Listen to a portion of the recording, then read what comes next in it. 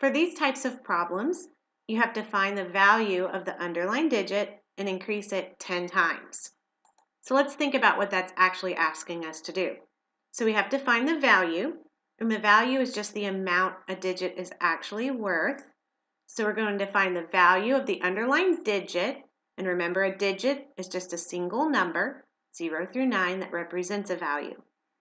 So we're finding how much the digit is worth, and then we're increasing it, which means we're going to make the value bigger 10 times. So it's another way of saying times 10. So for these types of problems, we have to find the value of the underlined digit and then make it 10 times bigger. So let's look at some examples. So let's look at number 2. So for number 2, the underlined digit is a 3, and its value is 30,000. I could even write it above so I can see. The value of the 3 is 30,000. And now we're going to make it 10 times bigger. So what we have to do is 30,000 times 10. But there's an easier way to do this when you think about the relationship between each place and the place value. Because each time you move one place to the left, the value is increased 10 times. Because 1 times 10 is 10. But then as it moves from the tens place to the hundreds place, it will increase another 10 times. So if you have 10 and you move it here, it's going to be 10 times 10, which is 100. And every time you move from one place to the next, when you're going from the right to the left, every time it increases 10 times, or it's multiplied by 10, you could say. So if you're trying to increase the value of this 3 10 times, you can simply move that 3 one place to the left.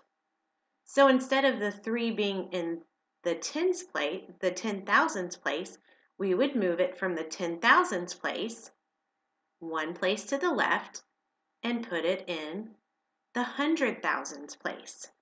So this 3 now needs to be in the 100,000s place. So when I go to write my answer, I just need to make sure that 3 is in the 100,000s place. If I look here, I can see that it is in the 100,000s place. So the value of the 3 was 30,000, and if we increase it 10 times, the value of the 3 would be 300,000.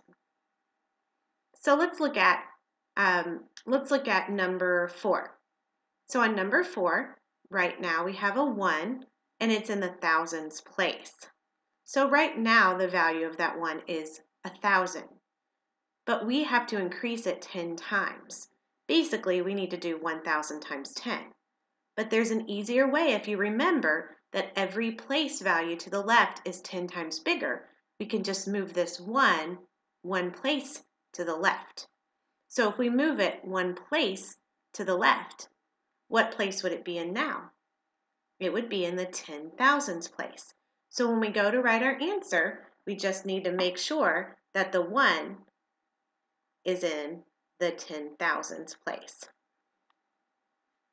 So let's do one more example. Let's look at number 8. On number 8, we have a 4, and it's in the hundreds place. So the value of the 4 right now is 400. But we need to increase it 10 times, or make it 10 times bigger.